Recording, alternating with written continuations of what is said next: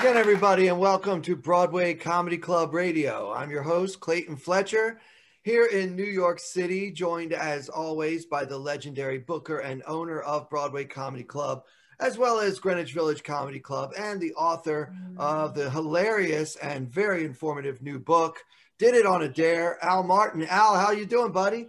Thank you, Clayton. How are you? I am feeling good after a good cash game poker session yesterday, playing for money. You always feel good. A win is a win, as somebody once told me. Yeah, absolutely. So before we bring on our guest, Al, let's hear a little bit about this poker game. Are you playing in-person poker during a pandemic? Yes, I am playing in-person poker. I've been concentrating mostly on two casinos down here, the Hard Rock in Hollywood, Florida, and the Coconut Creek Seminole in Coconut Creek, Florida, where I feel they take very good precautions. First of all, both casinos are located right off the parking lot. So you park your car, you walk into the casino, you're not walking through the entire maze of people wandering around with their masks on their chin or on their head, Yeah. And then when you sit at the tables, first thing they do is they sanitize your hand, and then they have already cleaned the plexiglass and the seat and the rail from the player before. They have something called the clean squad. As soon as someone gets up, they call the clean squad. They disinfect. They do everything. There's plexiglass between you and the player on your right, on your left, and the dealer. And every few shoes, as they go through the cards or whatever, they clean. They have a rolling machine that cleans the chips. So I feel safe. You come back from the bathroom, hand sanitizer, you're wearing your mask. So very good. So I feel safe. Now, what are the players like down there in Florida? I mean, I definitely want to get to our guest, but I'm very interested to know who you're competing against in the Florida poker scene in February. Yeah, well, there are different types, as we know, and we identify them while we're sitting. There's the people that will bet at just about anything with nothing and think you'll lay down. There's the old guy sitting there who just waits for aces and kings. There's the old lady who sits there that when an ace hits the board and you got middle pair, you pretty much know if she's firing away, she's probably got that ace.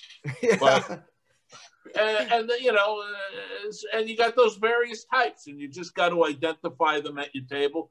The one thing, not to get too poker intensive on it, is I really learned in cash games the real value in position. And it takes the hard decisions away from you. When you're last to act, you got to get either don't. When I get a hand, I analyze it right away. Can this hand stand a raise down the road? If not, I don't care if it's as good. It depends on the players. It's very aggressive. Certain hands I just won't, like a Jack 10, I might, an early position, I might not want to deal with nonsense. I don't know. It all depends on the table. Well, a lot of our listeners might not know that much or care that much about poker, but for me and Al, it's always going to be something that binds us. And as a matter of fact, a lot of people probably don't know this, but Al and I actually met at the poker table in what was then called the Trump Taj Mahal in Atlantic City, New Jersey. We were playing cards together, and at that time I was a brand new comic. I was learning how to do stand-up, and Al was trying to improve his poker game. It turns out I said something that made him laugh, not really knowing who he was. He said, "Hey, you know something? You're pretty funny." I said, "Oh, well, I take that as a huge compliment because I'm actually an aspiring stand-up comedian." He said, "Well, you're not going to believe this, but I'm a comedy club owner." And this is how our friendship began. So that's a true story.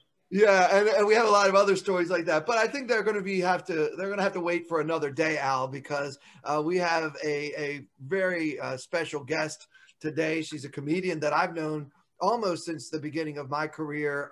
She is one of the funniest people I've ever met. She's a regular at Broadway Comedy Club as well as at Greenwich Village Comedy Club. But today, the big news about her is not her TV credits or where she does stand-up, but this young lady is running for mayor of New York City. Yes.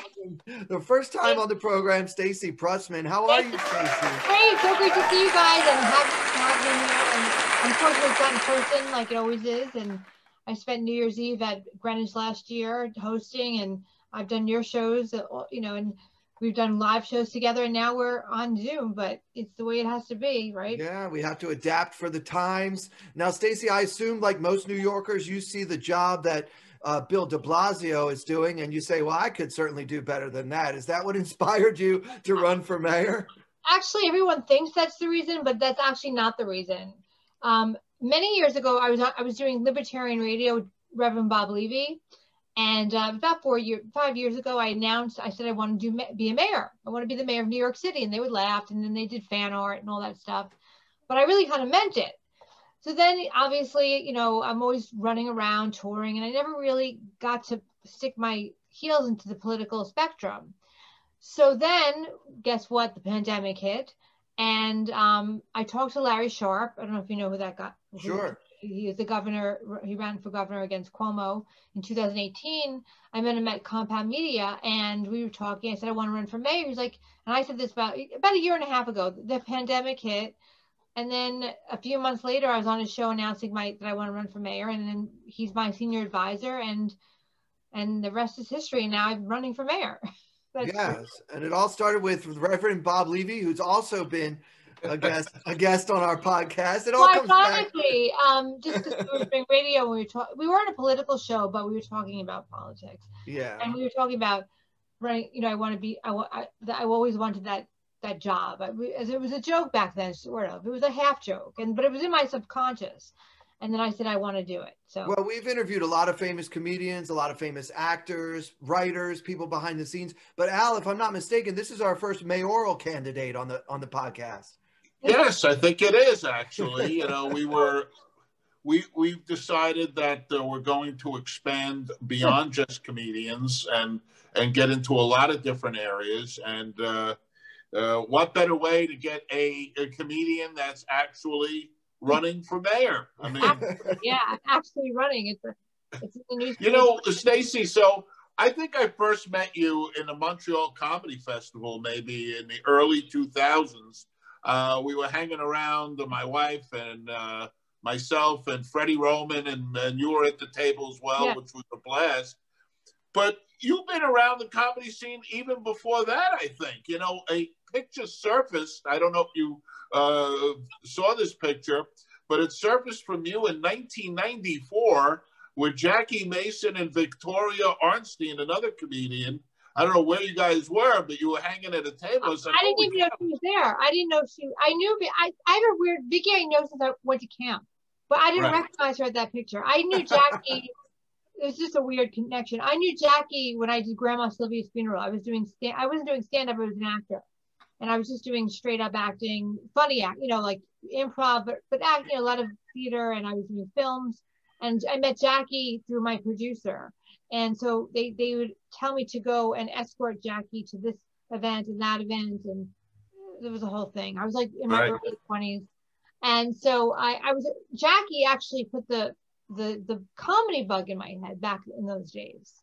Because I was already doing like improv comedy. It's like, what are you open up for me? I think he meant it in more ways than one. But,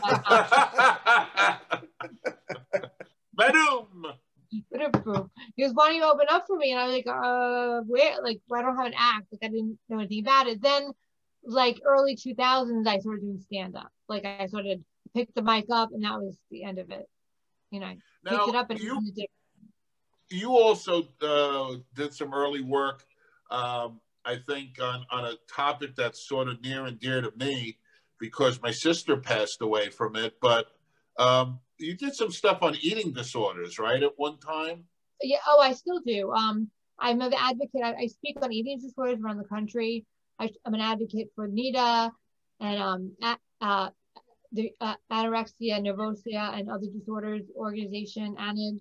So I've been speaking for years on eating disorders and body image, and now I also went into health and wellness in terms of speaking at that. I did personal training for a while, but I spoke about disordered eating was my big speech. And Mikey DiStefano got me into that back in 2004. Maybe yeah.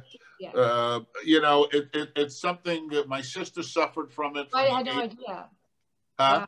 I had no idea. Yeah. From the age of about 12. You know, it's, as you well know, it starts out as a mental thing. And, you know, I in some of my research, I noticed the same thing happened to you that happened to my sister. And it was so untrue, is that someone mentioned that she was overweight and that, you know, it got into her head and she went on this extreme lifetime mission of purging and eating and purging, losing weight, having weird body images.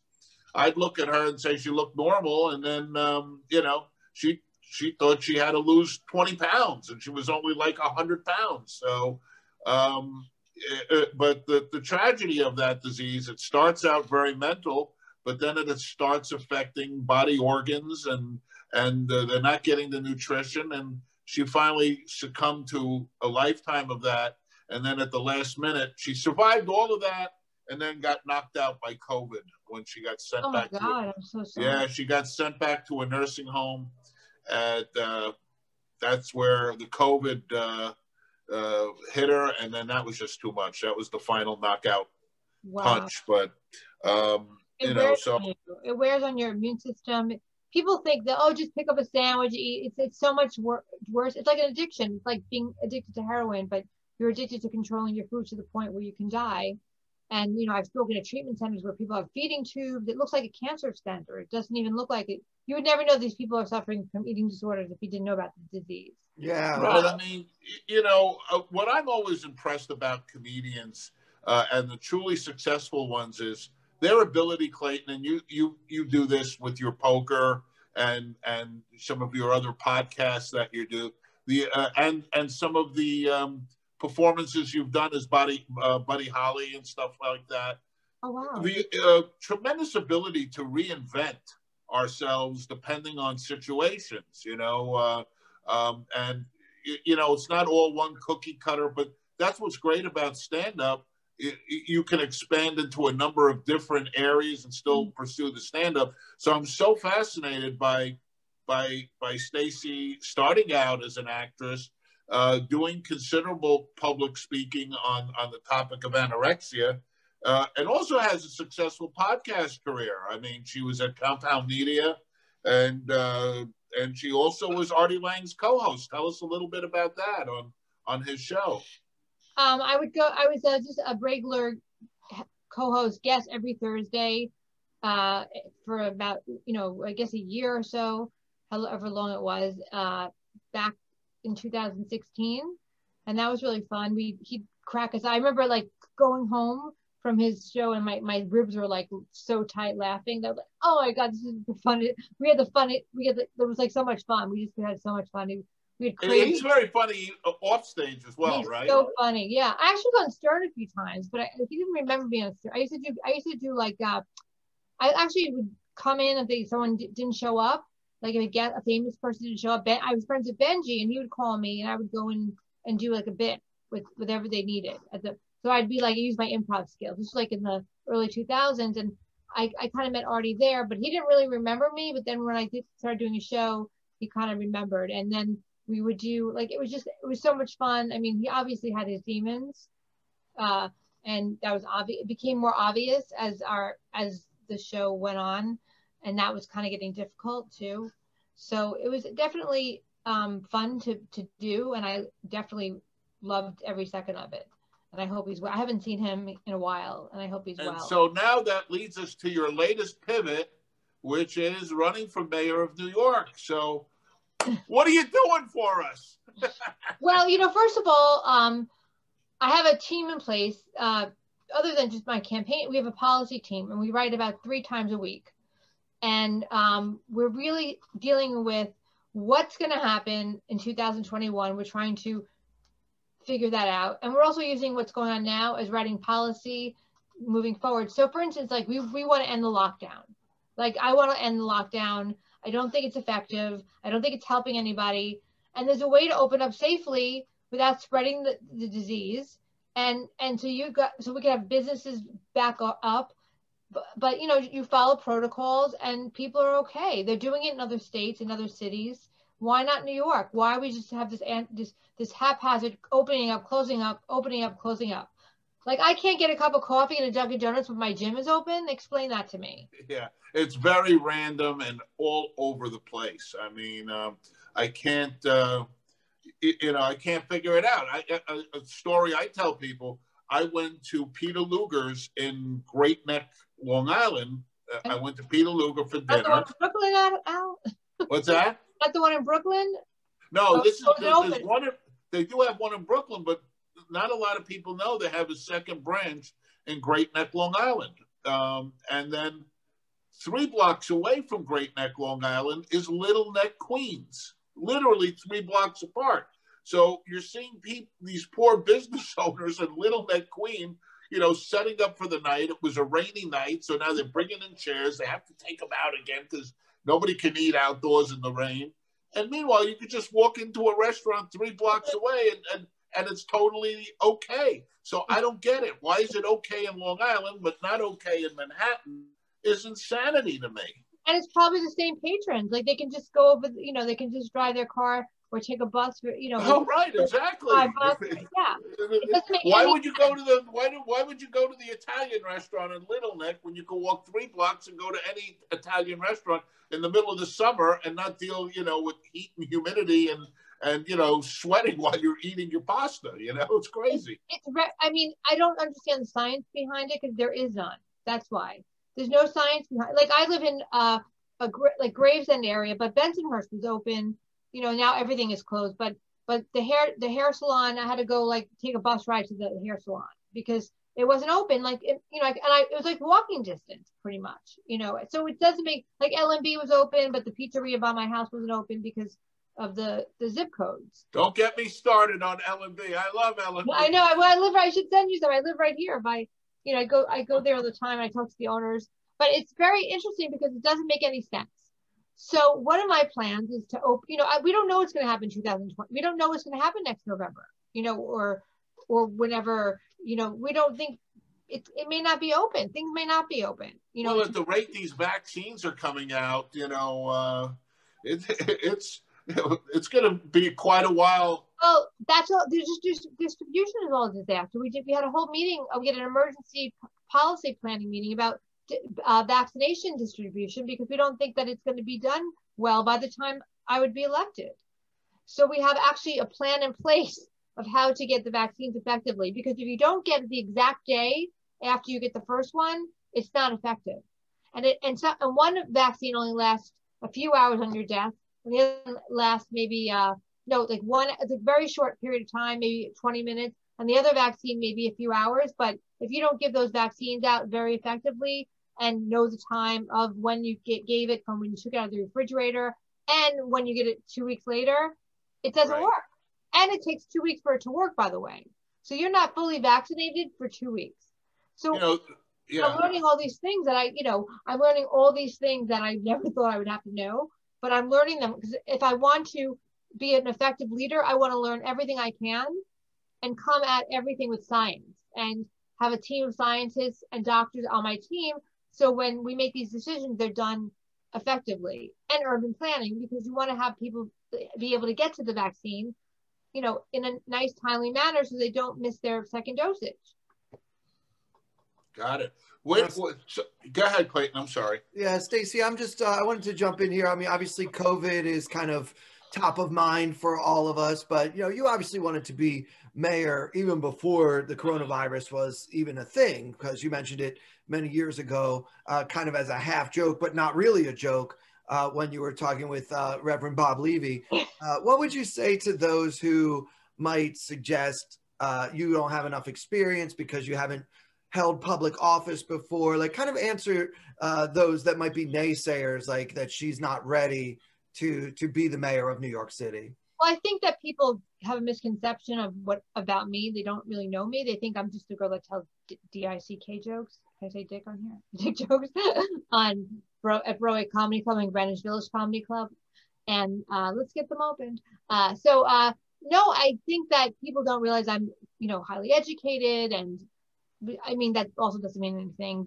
But I've led, I've owned companies, I've owned companies, led people. I've worked on elections myself. I've worked for a bipartisan company called Headcount, and we helped register people to vote. We had one of the highest registrations to vote in 2012. I mean, I can go on, and I'm an activist. I've been an activist for animal rights. I've been an activist for the eating disorders, for human rights, and I've been working in the political spectrum for many years. And I'm not as young as you think. So people think, oh, you're so young. I'm not that young. So I've been around for many years. I've worked in every industry, from the restaurant industry to entertainment to businesses, and I worked as a substitute teacher. I can go on. And most importantly, Stacey, which is a few of the last few mayors we've had, you're from New York City. You were born in Brooklyn. I'm born in Brooklyn. I still live in Brooklyn. I live in Queens, Manhattan. I used to do a TV show in the Bronx, and Staten Island I'll visit occasionally because they have a good bar there called the Coop. But that's about it. I don't, I'm a real New Yorker. I know how the city runs. I know its problems. I've experienced its problems firsthand. So it's not like I'm some person just like, oh, I want to run for mayor because I'm a billionaire. I mean, what makes a billionaire more experienced is because than me. It's hard to raise money. That's hard to donate. But other than that, I don't, my experience as a leader has always been there, and as a speaker. So if I can convey to the city, to the people of New York City that I am able to get things done, that's what's most important. And I'm a person that I'm a problem solver. First of all, if you didn't know me, I like to solve problems, and I don't deal with political nonsense. When I have, issues on my team, I'm like, I don't want to hear about that. Let's just get to the problem. Like a lot of people like to talk theory and this. I'm like, no, let's get to the problem. Let's solve the problem. Okay, so Stacey, let me ask, because you're talking about the problem solving skills, which are obviously so important, and in my humble opinion, really what's lacking in our current mayor here in New York. I'm pretty vocal about not being a de Blasio guy, so it shouldn't be any front page news to anyone. But besides the obvious COVID, what do you see as the biggest problems facing New York City, and what kind of solutions would you offer the voters for those problems? Well, I think right now, one of the biggest problems, if you would have asked me this, a year ago, would have been much different, right? Like crowded trains, better transportation, affordable housing, which has always been a problem in the city. But now we're, the McDonald's on West 3rd Street closed. You know what I mean? I mean, that McDonald's was open. I think I was in high school. I could be wrong, but I was definitely 20 years old. I'm not going to say how old I am, but that's many, many years ago. So I know I went to that McDonald's at 20 years old. I was there. And when I think Mike Cannon posted that it closed, I saw he was the one who's the post I saw. And I was like, oh my God. And that's right by the basketball court and near all the comedy clubs and the bars. So people would go there after they were drunk. A lot of homeless people would have their dollar menu. And I would pee in the bathroom before I went to the train to go home after a long show. I'd get a coffee there before a show, or ice cream, whatever it was. But it's closed. What does that mean for the city? And that kind of really hit home for me, because at that point, I'm like, if McDonald's can't survive in Greenwich Village, which is the only McDonald's, and it wasn't competitive with the other, the small mom and pop shows. It served its purpose. It definitely served its purpose as a McDonald's. It serves the community. What is going on? What else what else is going to go next? Like, yeah, it was scary. I'm not pro McDonald's, but it was like very hard hitting. It was hard hitting. I have two questions here, which are very important to me. And one is, because it really pissed me off with our current mayor. What's your policy on eating pizza? What is the right way to eat pizza? Very important question. You take the pizza, you squish it, you fold it, and you eat it, and you put it in your mouth. Right. While you're walking, yeah. Will you promise right now to never use a knife and fork? I will not use a knife and fork. That is my main platforms and never use a knife and fork when you have to eat a New York sliced pizza. No self-respecting woman from Brooklyn would eat pizza with a knife and fork. So right. At least we could check that one off, Al. Yeah. She gets a check mark there. What was your other one? Well, my other one, I think you're going to be asked this. Our idiot mayor answered the Boston Red Sox, but who will you be rooting for as a New York mayor? The Mets, the Yankees? The Mets. I'm a Mets fan. I went to Mets. I live by the Cyclones. I watched the Cyclones when they were open. I support our teams. I support all our teams. Like, I think that's important. I want to bring the Brooklyn Dodgers back. Yes. I think that would be something that New York needs if they want to come back, obviously. But I think that if we had the Brooklyn Dodgers, it would bring back a lot of good feeling and, money into the city.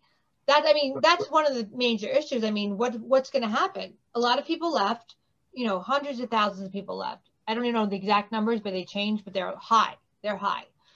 So much that I heard that we can lose a representative in the Congress. That's how many people left. Yeah. So the businesses are closing left and right. We hear about all these famous places that were open and now they're closed.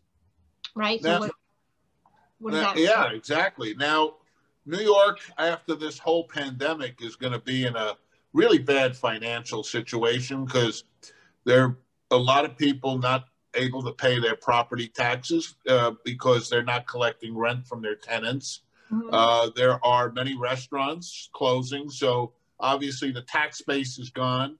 People spending money in local establishments, so New York's share of the sales tax will be definitely diminished. So there's going to have to be a need to start thinking outside of the box on how to raise. There's two ways to handle this problem: decrease expenses, increase revenue. Would you support casino gambling in New York City to raise revenues? I don't see why not. I mean, if it creates revenue and people have the money to do it. I used to go to this casino in Jamaica when I lived in Forest Hills all the time. I'm not anti-casino, and I think it's something for people to do. There's nothing. I want to legalize marijuana and psychedelics because I think it's a victimless crime and decriminalize. Yay! I mean, I want to decriminalize sex work. I mean, it's a victimless crime. It's two consenting adults, and that would also end sex trafficking among young and increase, in terms of sex trafficking, make sure that doesn't happen. With young people. Now, can we vote for you already online? Because you got me. I'm donate to the campaign. Gambling, prostitution, marijuana. I don't want to think I was a crazy person. But these are victimless crimes. If two consenting adults want to have a transaction, that's their business. I want to deregulate a lot of zoning because zoning is ridiculous. A lot of it is. Some of it is needed, obviously, for nature. But a lot of it's just ridiculous. I'm sure you've had issues in your business with zoning that's like, what is this? Why? Like, why can't I put the soda over here instead of over here? Yeah. I also have a plan for health and safety, which would, how you get the ABCD rating? This would also be to open up business during the coronavirus. You'd also get a rating on your health and safety. That's the only thing I would be regulating so people would know what they're getting into before they go into a business. So if people don't wear any masks or people are wearing, they're wearing masks and they're very protective. They have a good air system. They get a very high rating. So it's also another system I'm putting into place so we can open up businesses and people can know where they're walking into. And I want to add. I'm already digging this, Clayton. Yeah, me too. My vote. Me too. Now, Stacey, another question. One of the key issues facing New York, actually since last summer, is the steady rise in violent crime. So, I mean, we had kind of all the riots last summer, and then, of course, the calls for the defunding of the police, and obviously the current mayor has a very tenuous, at best, relationship with the NYPD. What are your views on the role of police in society in general, and what sort of actions might you take about trying to help stem the rise of violent crime in New York City?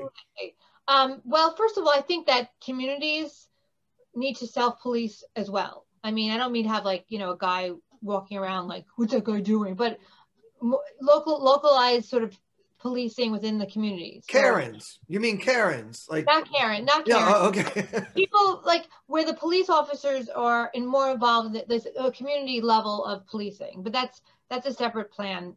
But so I think the self-responsibility is an important part. But in terms of violent crime, you know, there is this obviously. I don't want to BLM and you know that the idea of that movement is, you know, there is a systemic racism in our society, and that needs to be acknowledged, and I'm not ignoring that at all. But the police, I don't believe in defunding the police. They need to be restructured, because I've spoken to a lot of wonderful police officers, and they're like, we're overworked, we're social workers, we're traffic cops, we're this, we're that, we're, you know, policing every little thing. We don't have the proper, like, for instance, they don't have social workers when they go to domestic violence disputes, or things that could be easily de-escalated.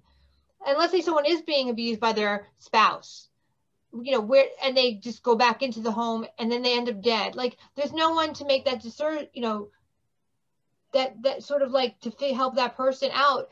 Here's a domestic violence center you can go to or get help. There's nowhere to get help. And if you can't you're just leaving, it's like just putting a Band-Aid on a bad problem. And that's about, you know, that's home violent crimes. And then there's like robberies, and that is nowhere in our city, you know, being mugged or being shot.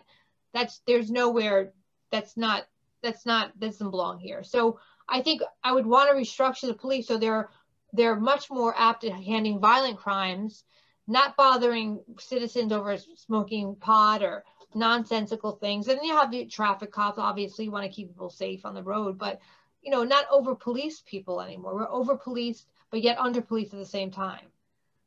And I think getting rid of some of these other things like enforcement of, you know, pot laws or gambling and stuff will free up resources to attack other problems. Yeah, I mean, they're bigger, you know, mental health in this city right now is going to be a major issue. We have to, you know, and that goes, and mental health covers addiction, it covers, you know, mental illness and all that. And now people are going to have PTSD from the coronavirus situation, being locked up. I know a lot of people probably won't feel comfortable leaving their homes. You know, they've been locked in, you know, they haven't really left their homes in a couple of months, or now almost going into a year. How do they re-enter into society? Just like, you know, someone who's incarcerated, how do they re-enter into society?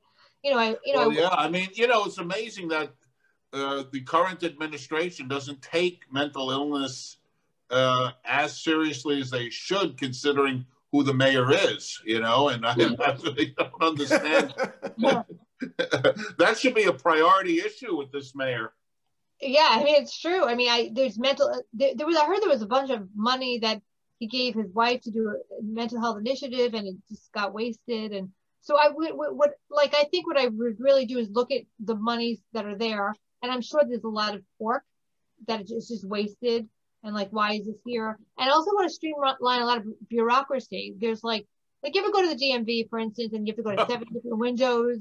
It's like, I don't, you know, things like that don't make sense. Like, they've got to make, you know, I went to the Department of Education to get fingerprinted, and it was like, it looked like I was in an office from like 1945, except it had old computers. Looked like something, it looked like my public. Horrible. They're totally not updated in the way to do business properly. And like you said, streamlined. It's crazy.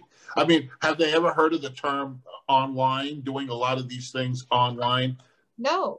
New York City is the only city in the world that had off-track betting. They were the only booking in town, and they managed to screw it up and went out of business. Really? OTB. OTB. My dad would go there all the time. Yeah. Yeah, I probably hung with your dad there all the time. Listen, Stacey, if you didn't know already, anything you mention, Al's going to take it back to food or gambling. Okay. He always does. And politics. I do like politics. That's true too. Yeah, good point. That's funny. Yeah, I mean, I think we need to bring more fun things back into New York, you know, just in general. I think there's, you know, comedy is fun. Obviously, we love comedy.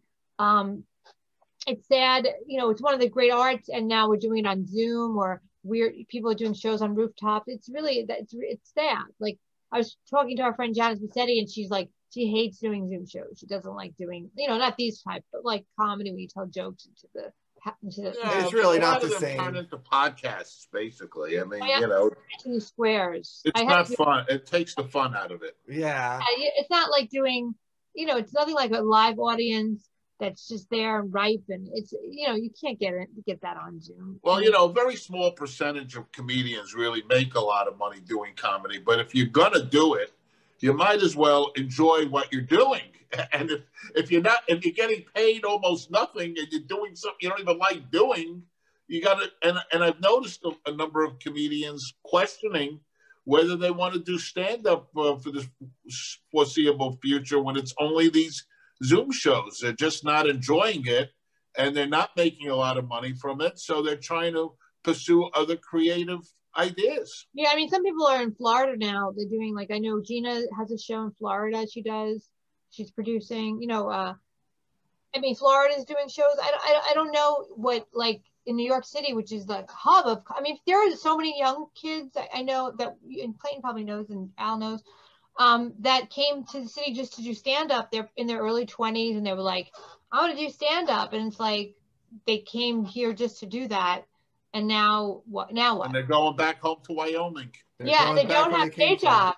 And they don't have day jobs. Like, so not only don't we have stand-up, like, all the day jobs I've ever done in my life are, like, they're not available, Yeah, you can't be a waitress or a bartender. Yeah, it's very hard. And if Stacey is mayor, you won't be able to deal weed on the side. So that's going to be totally legal in dispensaries. Well, the more you decriminalize, the more you take things out of the shadows, I believe, the less criminal elements go with it.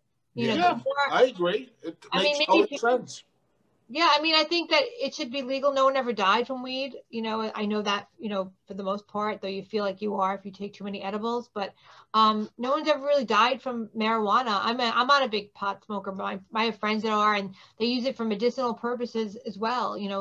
Anxiety, it's better than, some other alternatives. So, who am I to be, a mayor to be like, you can't do this, you can't do that. It's not my business. I want to stay out of the business of people. I want people to live their best lives, but and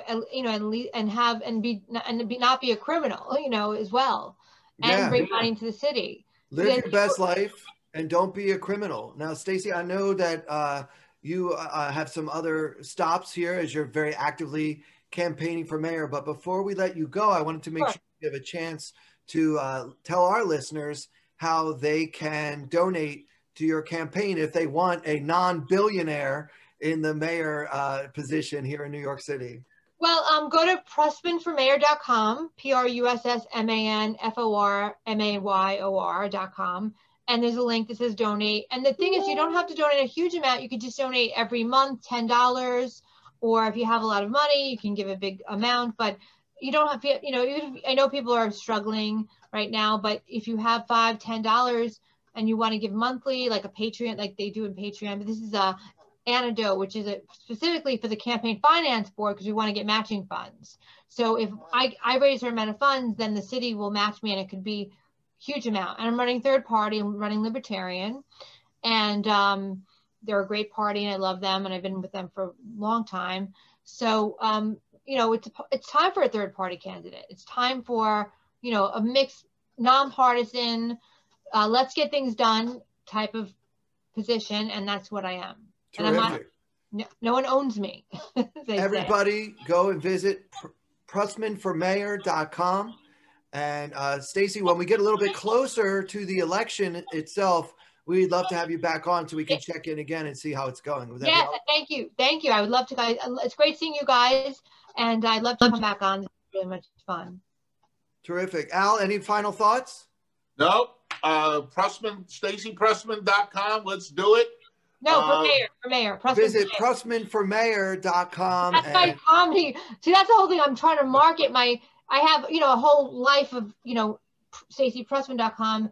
So we're trying to match it together. But Prussman for mayor, go to Stacey. You can find me. My campaign manager is going to put it up on the We'll find you. We'll find you. Yeah, visit prussmanformayor.com to make your donation to the Libertarian candidate for mayor of New York City, Stacey Prussman, our old friend. So for everyone here at Broadway Comedy Club Radio, for Al Martin, for Stacey Prussman, Libertarian candidate for mayor, and of course for our wonderful technical director, Jay Frank, I'm Clayton Fletcher. Thank you all so much.